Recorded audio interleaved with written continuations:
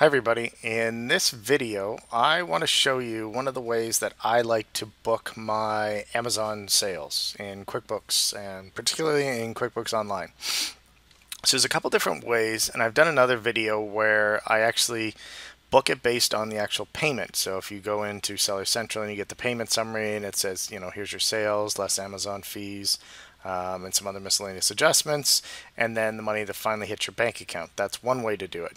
And basically what you do is you'd replace the transaction of the money coming in and then do a journal entry to to mirror that payment.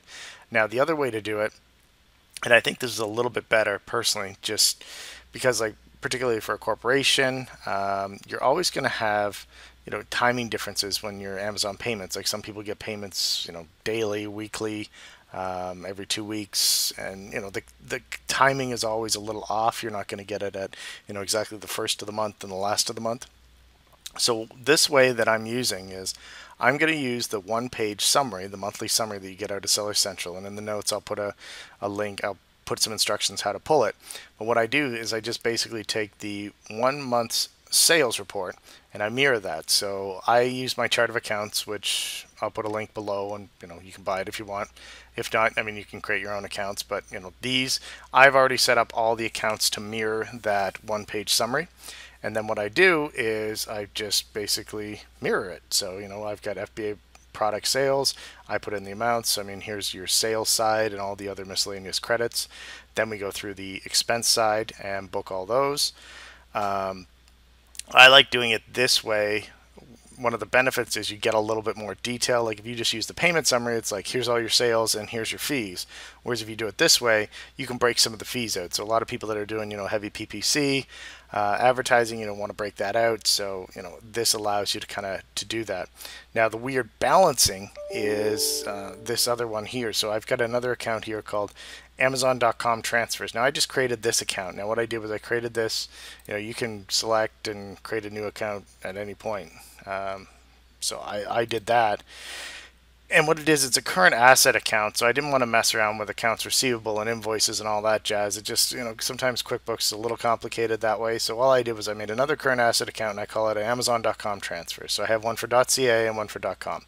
So this one, basically the first number that I put in here is on the one-page summary. That's the actual amount that got transferred. So if you had 2 or 3 transfers, if you had daily transfers, whatever, that's the amount of money that got transferred to your bank account. I just put it to this miscellaneous account, this Amazon.com transfers, that's on the balance sheet.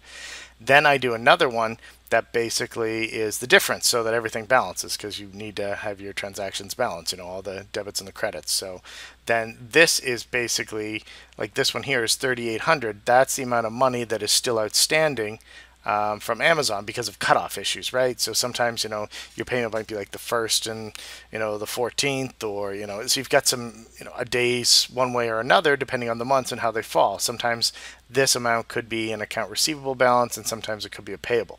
So then when I go through the transactions that I import through say your bank statements and stuff like that, I'll just put that amount to this .com transfers, and it'll be the other side. So the 7,300 would come in on the transfer side, they would go on this side, and it would just cancel each other out. So that account is kind of like the accounts receivable from Amazon.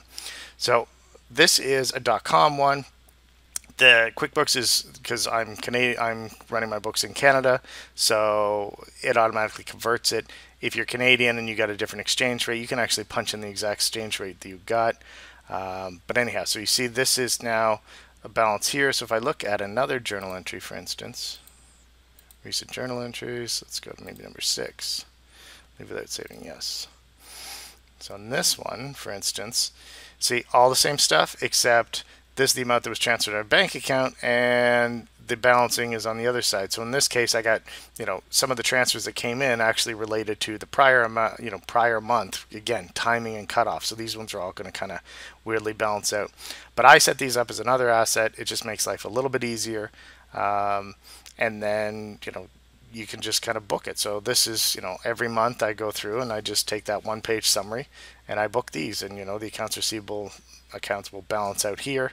There's always going to be some money owing from Amazon at some point just because of the cutoff, but instead of doing, if you're getting payments like every day, then you got to go through and do your payment summary. Like, that's just a nightmare. So in this case, I just take the one pager and I do it.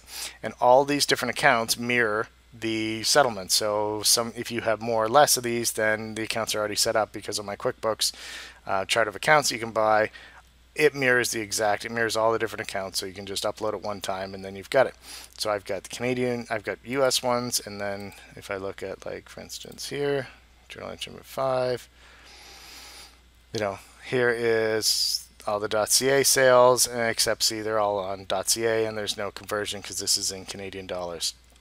And the other thing that I do is on the one-page summary, it'll show, for instance, the GST and HST that was collected and refunded. So I can also put those amounts in here. Now I have to use like a weird little payable account to kind of balance it out, because sometimes QuickBooks doesn't like when you book it to specific GST payable accounts. But if you need to open another one, just make a suspense account and just make sure you take it into account. And as you can see, I've got .ca transfers and balances these out. So this is, again, using the one-page summary from Amazon. Here's the monthly totals.